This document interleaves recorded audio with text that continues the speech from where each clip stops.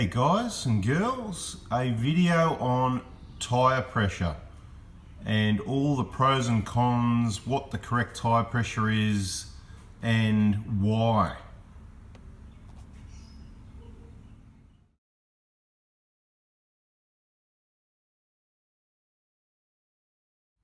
So what inspired this video, I was having a quick check on Facebook and some tyres popped up for whatever reason on Marketplace, and I just looked at those and went, wow, they've been so overinflated it's not funny. And then I thought, yeah, some people know about this but a lot of people don't. So I then, I copied those photos and put a post up, sort of explained it all, and then I thought to myself, what are you doing, idiot? You're spending all this time writing and putting a couple of photos when you can put more words and video into less time. So here we are again. So all the reasons why, tyre pressure is important, and I haven't spent an hour or two planning this, okay? So I just want to quickly say it's bang, make it up as you go. So I'm going to miss something. The videos are 80%. So how about this, right? If you like the channel in general, give every video a like. And when you get a video that's really special, instead of pressing like, press like as well, because you're pressing like on every video. Press share and share it off to a group somewhere. Help the channel grow. When it makes some more money to help pay for the time I'd be putting in, then I'll sit down for an hour or two, plan the videos, we can get better footage and more editing and put more time into it. So I hope you understand where I'm coming from. I have to give up other income to do these videos, right? It's time. If you want me to put more in, let's do it. But please help me grow the channel by pressing like, putting some comments there so that we know we're doing the right thing or not, what you like, what your experience was, and share those videos. All right, so let's have a look at the photo of the massively overinflated tyre.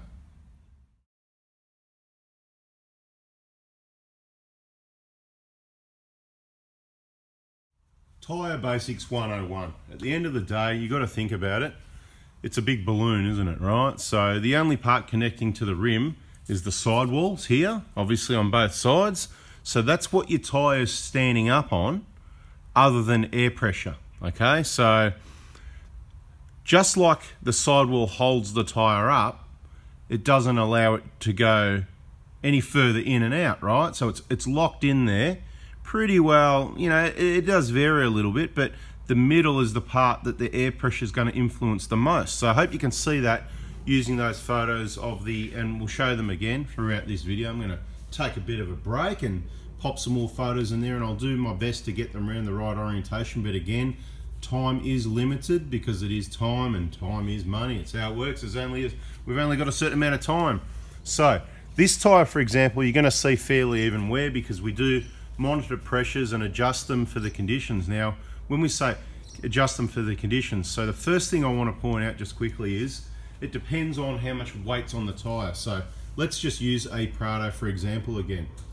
If the vehicle's like a GX and it's not modified and there's nobody in the car, you're going to find it's most likely heavier at the front. Now, if you remember, the fronts in a lot of cars is doing the accelerating also, but in a lot of cases it's heavier at the front, the engine's there's no load in the back, whether it's these 4-cylinder front wheel drive, they're doing a lot of the braking, the cornering, the accelerating, all that sort of thing. Now in the Prado, obviously the accelerating is shared, so we don't see a big amount of tyre wear from the drive tyres because it's all of them and it's nice and even.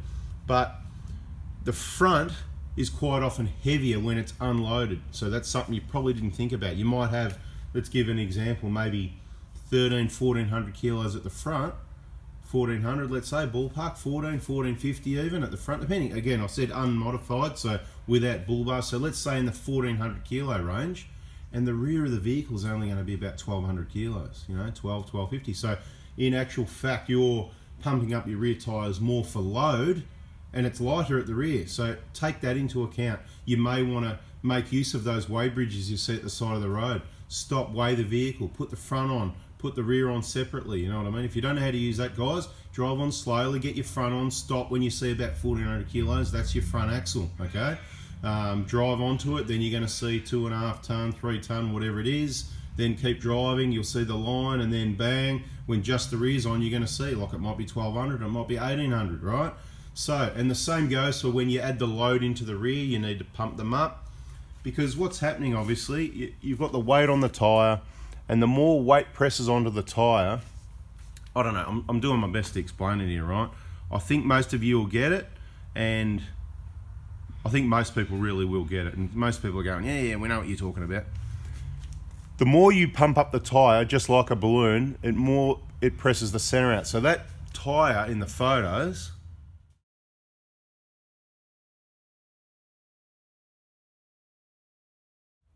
it's massively pumped out in the middle, so that's what's making most of the contact area on the road, okay? So it's wearing the centre of the tyre and it's saving the edges. Now, there's lots of considerations. This can go deep. This video can go for half an hour. You know what I mean? We'll keep this one down to 10 minutes, right? But thereabouts, you know, that's the target, okay? It's a target. It could be 7 or 8. It could be 12 or 15, who knows? So target's 10, okay?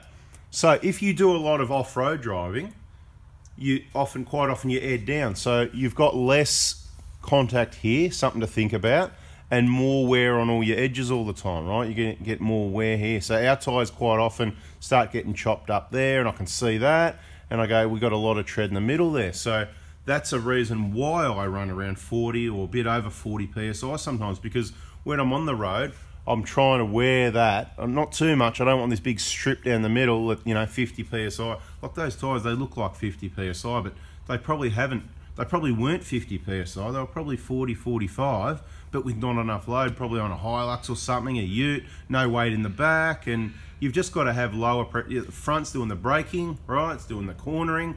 When you corner, obviously, your tyre wants to sort of fold over and you get wear on the edges, so it's good to have a bit of extra pressure at the front to help protect against that. You know, have the front, so we've got enough pressure in the middle.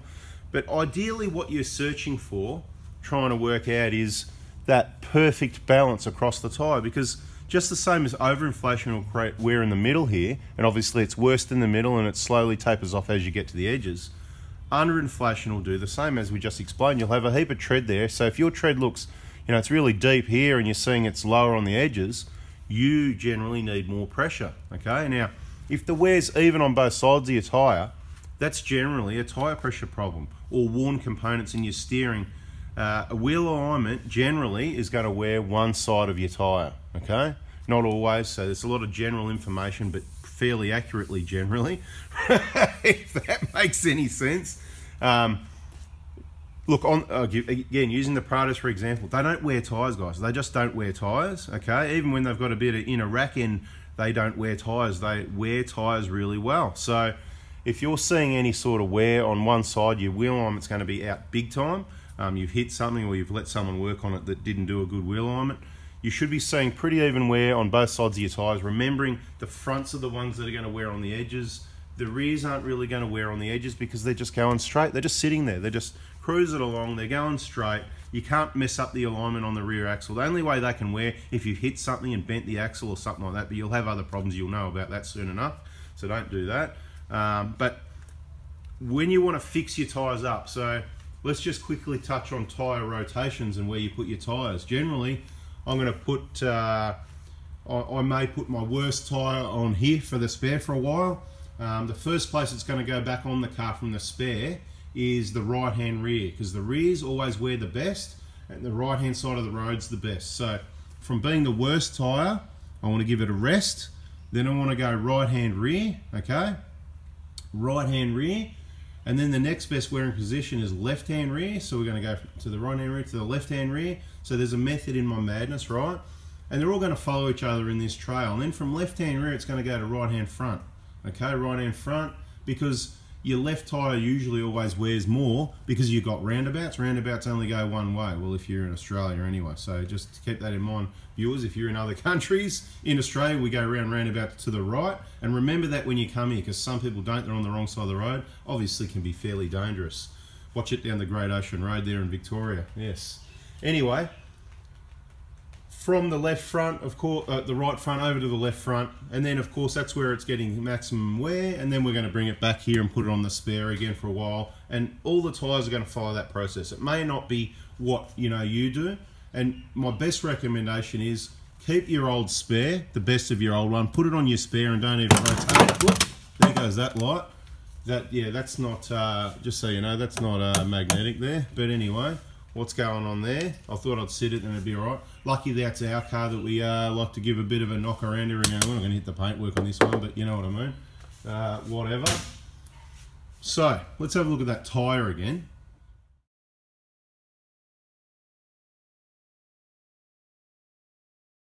Yeah, look, I really just wanted to show you that tyre again. Really have a good look at it. Overinflation is what it is. Let's be clear, because I always get it the wrong way around. Did I say overinflation, underinflation? Overinflation, where the middle of the tyre comes out, you're getting the wear in the middle and no wear on the sides or minimal. And the opposite, underinflation, wear on the edges. It's pretty straightforward. Think of the tyre as a balloon now. So you want to get the right pressure to avoid the wear as much as possible. So you've got to think every time you move the tyre front to rear, what's the weight? Am I heavier on the front or the rear? So it's really important to know that to start off with. And it's same if you're doing your tyres on your Camry or whatever. Know that the front is going to be a bit heavier. The braking, the cornering, you need a little bit more pressure in the front, a little bit less in the rear, because the rear, again, it's just going to wear in the middle because it's not doing any cornering or whatever. So the best way to do it is you get your tyres new, you measure them up. You measure, don't just watch it at the edges because it tapers off here. I'll give you an example. A lot of tyres used to be sort of 14 mil, so you could measure it there and you could measure it there. After 10,000 Ks, measure it there, and if it's even, happy days. Do that every 10,000 Ks. If you measure, let's say the tyre was 14 mil new, and you measure here's 14, and then you do 10,000 Ks and you go, let's just give a bad example, that's 12 mil, and that's 10 mil. Holy cow, Batman, we need to make an adjustment. Now, obviously your tyre's wearing twice as much in the middle as it is at the side. Not good over a period of 40, 50,000 Ks because you're going to have a tyre that's like a slick in the middle with heaps at the side, much like that one in the photo.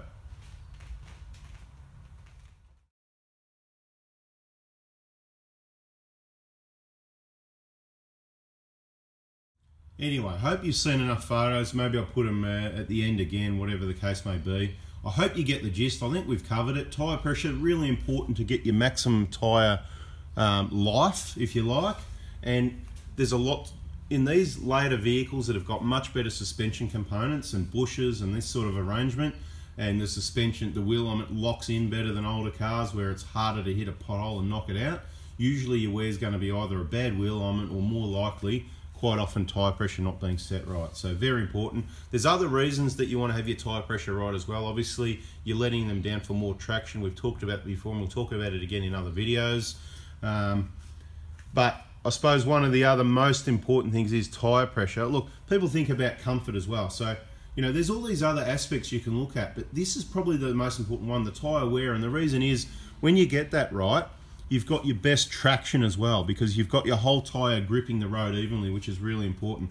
Another quick one just to think about, if you're into tailgating people, and I recommend against it, but if you're into tailgating or you want to have extra stopping distance and you're not worried about your tyre wear too much, it pays to have extra pressure in your front tyres because what happens when you hit the brakes, if you ever go and have a look at a skid mark, whatever, or you know, have a suss these things out, depending on tyre pressure, quite often what you'll see is because of all that extra pressure going down on the front where the nose dips, it's a bit like that extra load we just talked about and adjusting the pressures. All of a sudden, the support is at the sidewall. So the skid mark will be darkest at the sides of the tyre, and as you go in, it'll be less. And as I just explained, by having that even pressure, so this would, in a perfect world, if you wanted to stop quickly in a straight line, you'd put extra pressure in the front and maybe a bit less in the rear, but you know, because the rear's not doing much anyway, so it doesn't really matter. Now, I'm not recommending this, but I'm just sort of giving you that tip to give you the big picture, if you know what I mean, about how that works. Best just keep a safe distance, you know. It's a car space for every 15 kilometers of speed, okay? So if you're doing 100, it's at least 6 car spaces. I recommend more, yeah. Someone's going to jump in front of you. whatever, you know, just let them do that and drop back again, whatever.